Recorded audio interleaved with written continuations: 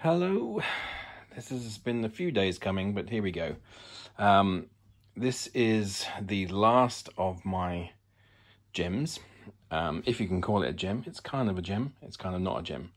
So, what am I talking about? Well, it's a custom build that I acquired reasonably recently. I just couldn't resist it. You'll see why when I open this lovely Hiscox Light Flight case. Now these were the businessman when I was a teenager, maybe in my early 20s. The Hiscox Light Flight was just the one. So here we are. Here we have a SIMS Custom Mirror gem. Wow, look at that. Okay, so what is it? Well, to be honest, I don't know that much about SIMS other than that, you know, they became very well known for the LEDs, I believe, that they would install in necks. Steve Vai had his mirror gems fitted with the LEDs, I think, from SIMS. But I think the first person I ever saw to have those was probably Mark King from Level 42 on his King base, or whatever the base was that he had those LEDs. So as you can see, it's a mirror gem body. However, whereas the rock mirror is a black body, this is a white body. And we have obviously the fluoro green stuff here. So we've got Gravity Storm DiMarzio's here.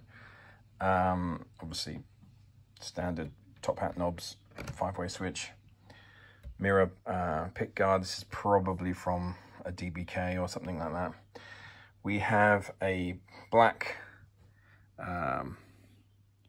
low pro edge. Something of a minor mystery with this low pro edge as well, in that until I got this guitar, I didn't know that you could buy these bridges without the license from look at the finger, giant finger. You could buy them without the license from Floyd Rose patents or whatever it is, that's usually emblazoned across the bottom here, which you can. Now, I didn't know that, but there we are. So it's a low pro edge. We have the lion's claw, monkey grip, and we have a mirror front. Now this is, I think, probably a similar adhesion process as the rock mirror. It's probably some kind of vinyl or some kind of wrap, you know, some kind of thing that sticks to the front. I'm not sure. It's nicely done, and there's no real areas where it doesn't look very good or anything like that. It looks pretty cool. The difference mainly between this and the rock mirror in terms of how it's applied, or at least how it looks and finished, is that there's no binding on this one. So it's literally just a sort of perfect edge, whereas the BRMR obviously has the binding all the way around. The neck is obviously not a gem neck, it's an RG shark tooth inlay neck. It's actually a Wizard 3. The Wizard 3 is not my favorite neck, and I think if you've seen the video that I did on the video tour of the DBK, you'll probably know why. The Wizard 3 is a little chunkier. It also has a slightly curvier radius. When I say curvier, it's like 15 3/4 rather than 17. It's still pretty flat. It's still a shreddy type guitar. It's not like it's a 7 1/4 Fender or anything, but it is a little bit rounder than the standard Wizard type of stuff, or even the standard Jem necks. Yeah, now this is a very polarizing guitar, it seems, in my life. When I first acquired it, the seller was based in Kent, I think, and I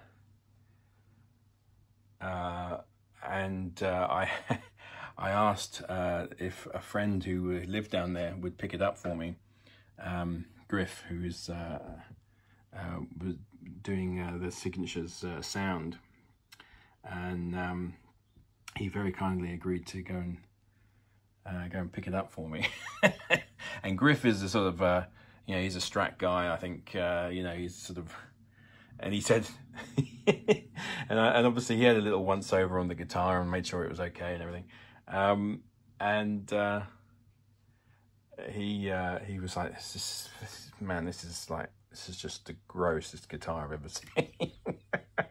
And when he brought it to a gig that we had in God knows, I don't know where we can't even remember where we were. This is the sort of thing about being in a band where you're all over the place. He's like, I can't even remember where we were, but he brought it, and and I opened the case and showed everyone, and and Gav, our drummer, was like, yeah, like please don't play, please don't play that guitar on stage with us. And I was like, what? What's the problem? I don't quite understand what the reaction was all about, really. I mean, considering I play the Rock Mirror on stage all the time, and this is kind of what? Okay, so it's got green fluoro pickups and knobs and stuff. So is that so terrible? Apparently it is. But anyway, it was really funny because I think you know, whenever I post pictures of this guitar, you know, I get an equal sort of amount of negative and positive reactions to it. Especially the I guess it's the green that some people react to. Now, for me, I love all the fluoro stuff. I mean, one of the things that I loved about the original 777 Jems and the original root beer, the 7RB root beer, was that you had a generally more sober suited guitar, especially with the root beer and the, say, like the black VBK. You know, the black VBK was, you know, it's a black guitar. It had a rosewood neck. It was quite understated in terms of it wasn't, you know, violently pink or violently yellow or any of those kind of colors. But it did have, you know, green pickups and a green Tree of Life inlay and green knobs and switch tip. You know, and I always liked that kind of, I always liked that sort of pathway through this stuff, you know, like the super gaudy pink, the SKs and the VSKs and the desert yellows and all that. Those ones didn't appeal so much. I always liked the slightly more sober ones. Now this one, obviously it's a mirror, so it's kind of, it's a matter of opinion of whether it's a sober suited guitar with green pickups or you know, it's not really. But it's nicely done. So we have a typical all access neck on the back, no cavity covers. We've got a little SIMS badge there, SIMS paint. The paint itself is a sort of matte. It's not a gloss. It's very sort of flat, and it's quite nice actually. But although it seems like it could do with a little, I don't know. Perhaps you know, you could give it a gloss coat at some point maybe, but I don't think I probably won't. The body is, it's okay. It's all right. It's a typical, I've had a few of these in the past in terms of, I had a few self-builds back in the day. And there's obviously a real cottage industry for producing Jem bodies, or taking an RG body and then doing the routings to make it a Jem. That was also a very popular thing to do. The other thing that was extremely popular back in the day was to have a Universe body and then cut the Jem routings in it, because that wasn't a thing until the 7-string 7V came out a few years ago. You just didn't have the... that was almost the holy grail, because the UV, the original UV that Steve Vai had, the multicolor on the album cover of Passion and Warfare, that did have a monkey grip. I'll put a link actually in the description to a very interesting video that Thomas McRocklin posted a while back, as he was the kid who was pictured with Vi a lot in a lot of these advertisings as the sort of mini-me Vi. And he was in the video for audiences listening and whatever else. And now Steve Vai gifted him that original 7-string prototype multicolor, which had a monkey grip. And then they subsequently decided to omit the monkey grip from the Universe recipe, and so the production models didn't have it. And on the album cover, they airbrushed it out. So they basically removed it. But the actual guitar has one, and Thomas McRocklin still has that guitar. And he posted a video fairly recently talking about it and showing you it now, which is quite interesting, very interesting in fact. And it's in lovely shape. It's faded a lot. It's weird. I think some of the comments I saw on his video was almost of the ilk of, that's not the one, it's not the right color kind of thing. But it is the right one. If you look at the swirl patterns on it and compare, you think, yeah, it absolutely is. And of course, his provenance and connection with Vi is unassailable. So there we are. Yes, but back to this one. So it's a Wizard 3. I'm not a fan of the Wizard 3 particularly. I think I would like to change that eventually. Although, obtaining kosher Jem necks is not always the easiest thing to do, and certainly not an affordable thing to do. I would put probably I don't know.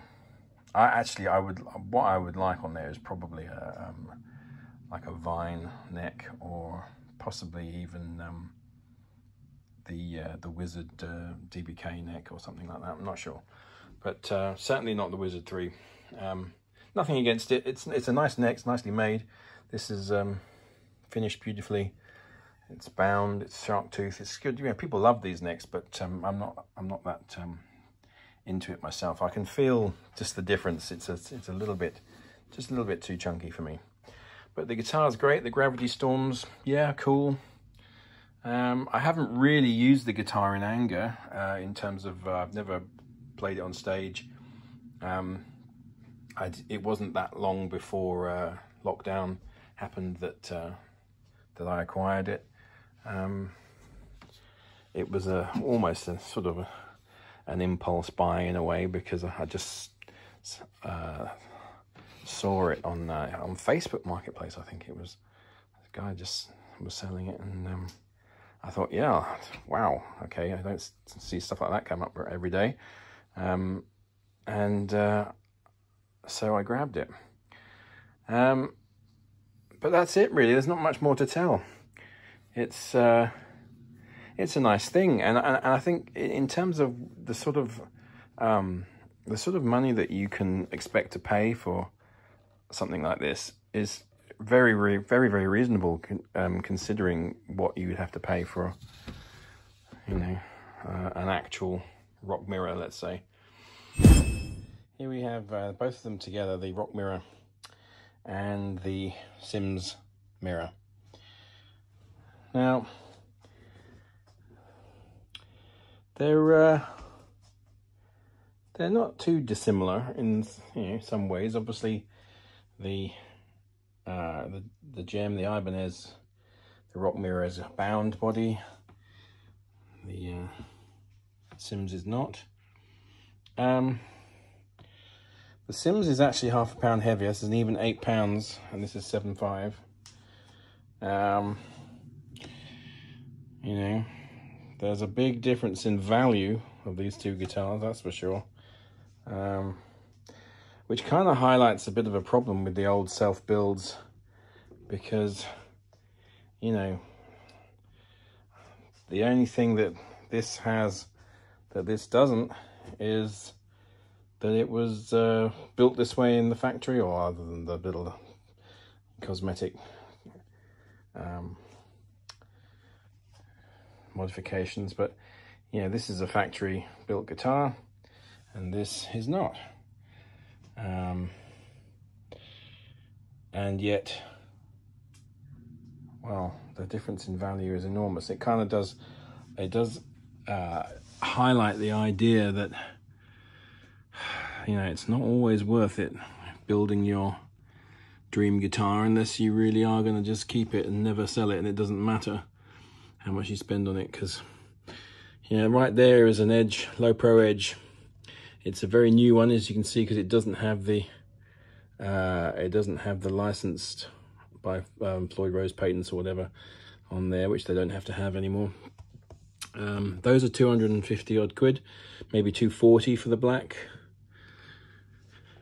Finish is, I think, is the cheapest finish, most affordable finish, the black. So this is a 230, 240 quid thing there. DiMarzio Gravity Storm pickup set. I mean, how much are those? That's a lot of money right there. Two buckers and a single coil. You know, that's got to be, with the bridge, that's got to be 500 quid, isn't it? Surely. Oh, around about there. And then you add everything else. The neck, how much does a Wizard 3 neck, if you go and buy that on eBay or something, how much is that going to cost you? 100 quid? 150? All in all, the components here are, yeah, maybe 1,000 odd quid. Now, well, I mean, you'll never get that selling it. I mean, I didn't pay anything like that for this guitar. You know, nowhere near, less than half, much less than half. Whereas one of these, well, you know, because it is what it is and it's the real deal, you know, you may be looking at 2,000 or 3,000 quid for one of these. So there you go, folks. Be sure about what you do when you build these things. But there we are, that's it. It's my little Marmite guitar. Lots of people hate it. Lots of people love it. It's a great playing guitar, it sounds great. Like I said, it's just the neck is not my super cup of tea, not my favorite. It's that 15 3/4 radius and the slightly chunkier dimensions on the back. It's not chunky by any stretch of the imagination. It's a thin neck, but it's noticeably more substantial than the Jems or DBKs. But there we are. As you see, it's RG series. It's a Wizard 3. There we are. There it is. The SIMS Custom Mirror Jem. Yeah. Nice one. Okay, guys. So that's it for this, for the Jems for me. Actually, no, it's not. I've got one more that I will do a tour on. It's not in my possession. It's one of my old guitars that I sold many years ago to my best friend Chris, who still has it and takes care of it. So I will be, as soon as it is possible to do so, I will borrow that from him and run you through the tour on that one. It's an original first run 94 Jem 555. Very interesting guitars, those. Much maligned and misunderstood, I think, but definitely worth a look. Look at that beautiful bridge. Okay, here we go. Closing the case now. Goodbye, everybody. Goodbye, Frank and Jem. Pop. And I hope you enjoyed the video. Hit like, hit subscribe, ring the bell, blah de blah, all that good stuff. And yeah, share the video, try and get some, get a few more subscribers, a few more likes. I would like that. That would be good. Views, you know, that sort of thing. Awesome. Okay, guys, if I don't post another video before Christmas, which I'm sure I will, but if I don't, have a great Christmas, have a safe Christmas, and be good.